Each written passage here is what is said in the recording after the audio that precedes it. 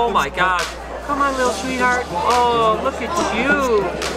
Oh my gosh, guys. How amazing is that, huh?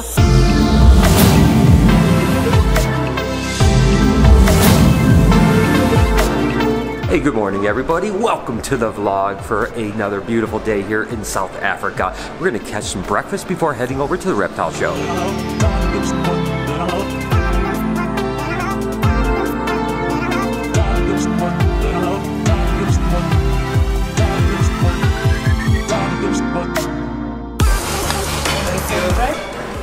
Food here in Africa is actually pretty good. You know, when you travel to different places, sometimes it's hard to eat because, you know, it's a little bit bizarre, but the food here is actually pretty decent.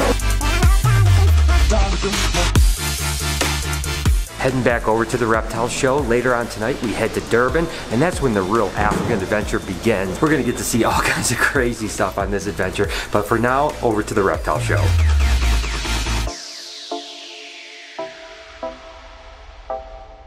How are you? Hi, how are you guys? Hi, how's everything? Hey, what's going on, guys? How are you?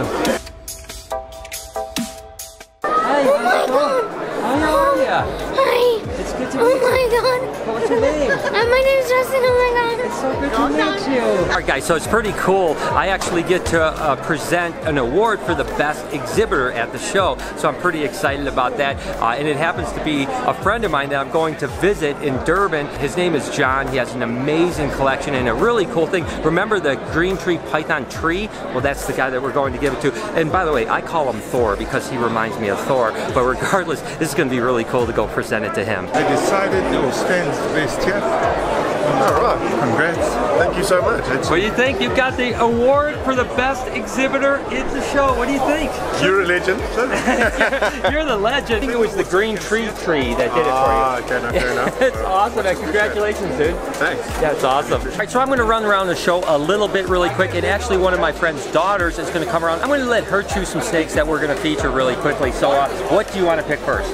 I'm going to take the tiger. You want this one? Looks like a tiger. Okay, let's take a look at that one. What we actually have here is a fire bumblebee, essentially. So it's a fire, it's a pastel, and it's a spider. And that combination is really beautiful. I mean, the fire gene just really brightens it up. The pastel obviously makes the bumblebee, and then the spider reduces the pattern. So she has a pretty good taste for really cool animals. I love them, you know, that's a really cool snake. Look at this light. I'm over it. It's so cute. The second snake that she picked was this one right here, which is absolutely gorgeous. This is a super pastel sugar ball python. And of course, the sugar and calicos are really similar, where they kind of blow out the side patterns and kind of turn like a white. This one happens to also be het for axanthic, which of course is a recessive mutation that makes them really silver. So you like this one too? Yeah, I do, very much.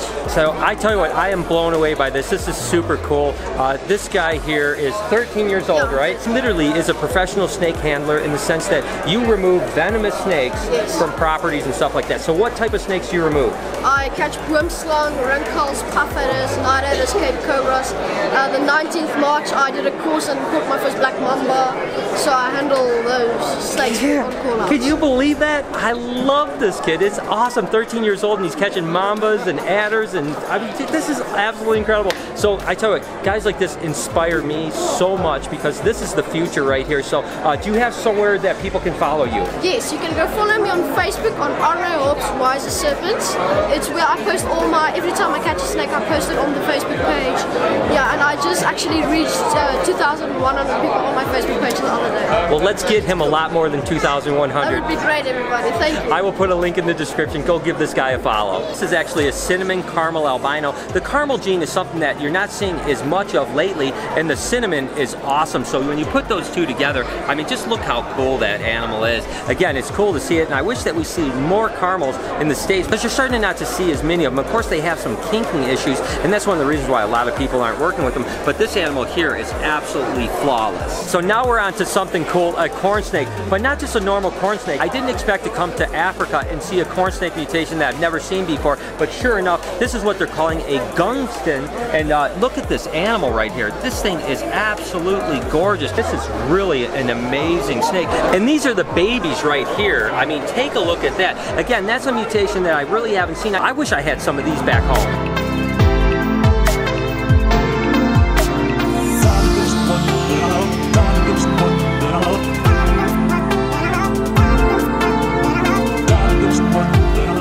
another snake that I wasn't expecting to see. Of course, this is an albino northern pine snake. And look at that little guy hissing away. That's the thing about Pituophis. They love to like use that little mouth and hiss away, but they're really just bluffers, to be honest with you. And they usually use that hiss as a kind of just a bluff technique to get their predators and stuff like that away from them. But nevertheless, this is pretty cool. Now, northern pine snakes get pretty big. They can literally get, you know, 7 or 8 foot long and pretty healthy bodied. So again, a cool snake to find here in South Africa. Back to ball pythons. I'm at JDM Reptiles, and this one is absolutely gorgeous here. This is actually a pastel orange dream champagne ball python, but just look at what it does to that color. I mean, obviously the orange dream is what's really dictating that kind of unbelievable pattern on it, and the color is absolutely beautiful.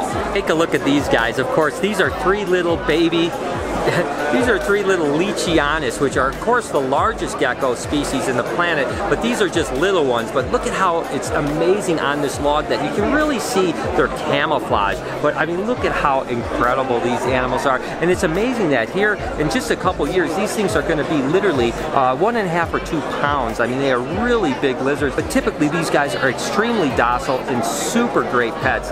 This is definitely an animal that I'm going to definitely be putting in the zoo next door. And I really wasn't expecting to see a lot of leechies here. It's cool to see them because they're absolutely incredible. Guys, you know that I am in love with skinks, and as a matter of fact, I hear that we have a couple more litters of skinks back home that they filmed. So when I get back, we'll definitely update you on this, guys, and I am freaking out because I want to see them. But this particular one is a Peter's banded skink. I think they are absolutely incredible. I mean, look at how cute these guys are. This is a species that I've really wanted to work with, so hopefully with any luck at some point I'll find some of these guys. You don't see that many of these guys captive born, so I hope I can find them. Look at, I mean, they're absolutely incredible. And then of course there's fire skinks. Now fire skinks are kind of an interesting animal to me because they're not like super expensive and it doesn't seem like they're super sought after in the States, but the truth is they're absolutely gorgeous. I mean, look at these guys, and they come in pretty readily wild caught, unfortunately, but there are some captive bred animals and they are unbelievable. I mean, just look at the color on these guys. I mean, if these guys were the size of blue-tongued skinks, they would be unbelievably popular. But with that said, I still would like to work with them sometime because I think they're super cool. I'm here at S&T's Exotics, and they have, look at this, they have these cute little sand boas. Of course, these guys here are the little snow sand boas, which are double recessive. They're anearthristic and albino. And this one here, of course, is an albino. So that is so cute. I mean, look at how absolutely adorable they are. Go look at this little monkey here. Oh my gosh. Come on, little sweetheart. Oh, look at you.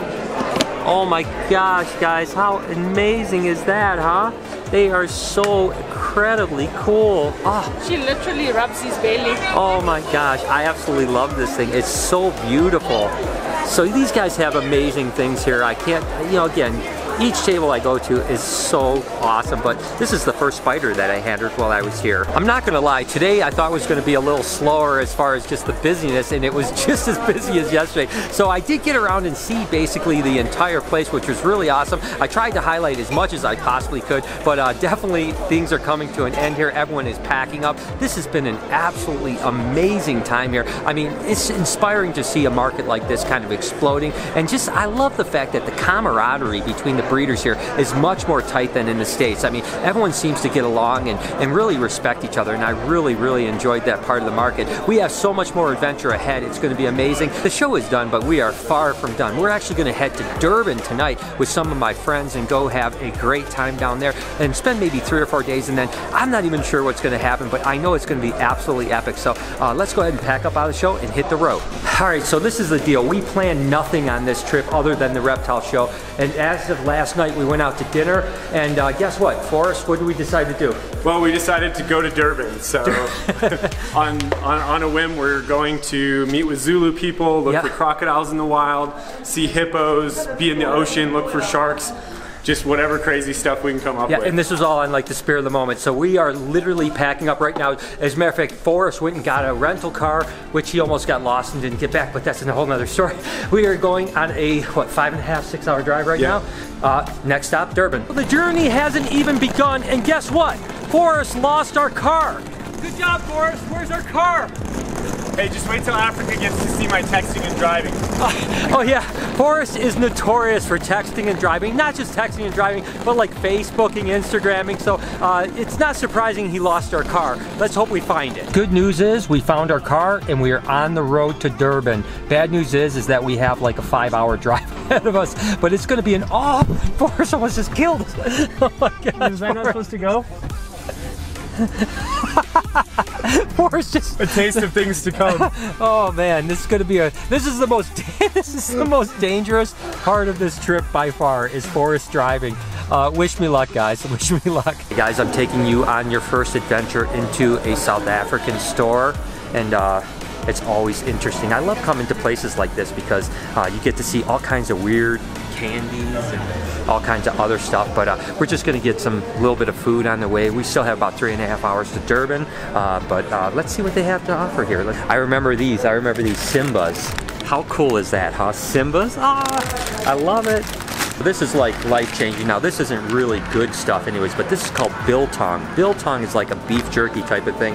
Again, in the gas station you're not gonna get real good biltong, but we're gonna definitely get biltong along the way because it is amazing. If you ever come to South Africa and you like beef jerky, please get biltong because it is incredible. Of course, there's this soda. I don't drink a lot of soda, but Stony is really good. I always like this stuff. That's really cool. Again, a weird soft drink. So, okay, so this concludes your tour of the convenience store in South Africa. We're gonna catch a bite to eat at this restaurant and then get back on the road.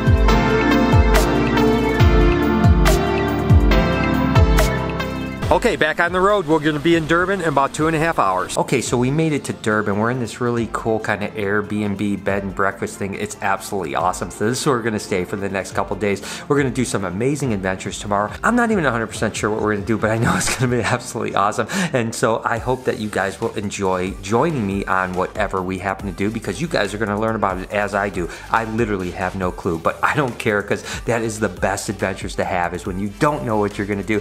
I know it's gonna be epic. Regardless, I'm going to shut it down because it's pretty darn late and I need to get some sleep. I hope that you guys have an amazing day. Thank you guys as always for joining me. You guys are awesome. I love you guys so much. Do me a favor and be kind to someone today, and I promise I'm going to see you guys tomorrow.